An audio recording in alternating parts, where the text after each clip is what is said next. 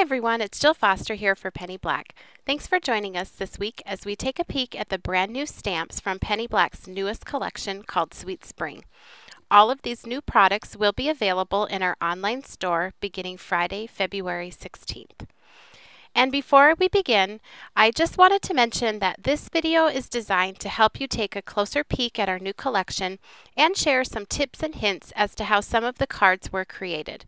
But don't worry, we will also have instructional videos coming very soon that feature some of these new products and these card designs. So today's peek contains some of my personal favorites from this new collection, and these are our brushstroke stamps. Our first new brushstroke stamp is this beautiful flower called Becoming.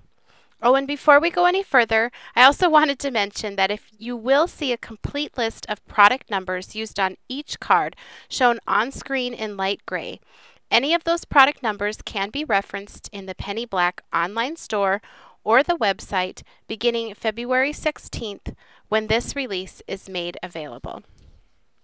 Now here's a look at this next new brushstroke stamp called Lilacs. I love that with any of these brushstroke stamps, I can easily have a bold focal point for my cards. For these first few cards, I follow the same layout and techniques, repeatedly stamping my images using a stamp positioning tool. I use the Misty by My Sweet Petunia, and I stamped onto hot press watercolor paper, and then blended the stamping with water and additional paints, and sometimes added additional shading using colored pencils. Here again, using our brushstroke stamp, Spontaneous Joy, I've used those same techniques and layout. And I've also shown this technique and a similar layout in a previous PB&J technique video, and I'll be sure to link you to that in the YouTube description box below. This next brushstroke stamp is called Blissful Blossoms, and for my first card, I used blue for the flowers. But I love stamping with the stamp so much that I made a second color variation in pink. And for all of the cards featuring this layout, I used our creative dies for the sentiments. Now for a little different look with our brushstroke stamps, I stamped this next stamp called Blossom Branch onto our Antique Frames creative die. I love these flowers in bright, happy colors like this, but I also think they would look really elegant stamped all in one color, perhaps in a light gray or a neutral tone for a monochromatic card. This next brushstroke stamp, called Belle, also has an exact match creative die, and this gives you lots and lots of options for popping it up and arranging it in different ways on your cards.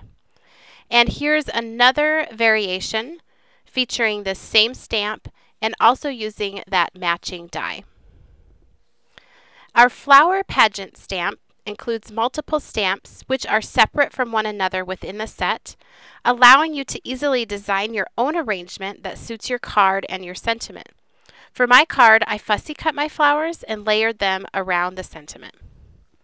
Now, these next few stamps that we're going to peek at are not big brushstroke flowers, but they feature solid silhouette style designs, which I think work great with similar techniques. So I thought it'd be helpful to include them within this video that features the brushstroke floral stamps. And I love this large cling stamp as it can be used alone for a clean and simple card design or combined with other stamps and dies for a more layered look. And I know I've already shown you this card, but I'm sneaking it in here again to point out how handy this miniature 3x4-inch transparent set called Serene is. Here I stamped my background using this set, keeping a tone-on-tone look. But I also think this stamp would be great as a focal point on a card. You could emboss it in white and then add a beautiful, bright, rich background inked behind it. And finally, one last silhouette style set I've been reaching for a lot is our Flourish Borders transparent set. And these are perfect for adding a touch of detail to your backgrounds. And I love the vintage touch that they provide too. And if you look closely on these next three cards, you can see where I've used the Flourish Borders on each of these simple one-layer designs. And if you love the flowers that are used on these cards, stay tuned because there's more information to come on those tomorrow. So thanks again for taking a peek at just a few of the stamps that are from our new collection, Sweet Spring. Be sure to visit our blog for more details about this release, to enter our giveaway, and stay tuned for more videos where we will be sharing a closer look at even more of the stamps which are part of this collection. All of these products will be available in our online store beginning Friday, February 16th. And also, if you enjoyed today's video, be sure to give it a thumbs up and subscribe to our channel. You can connect with Penny Black on our website, blog, Facebook page, on Instagram, Twitter, shop our online store, and see lots of card making tutorials here on our YouTube channel. I've linked to all of these in the YouTube description box below. Happy stamping!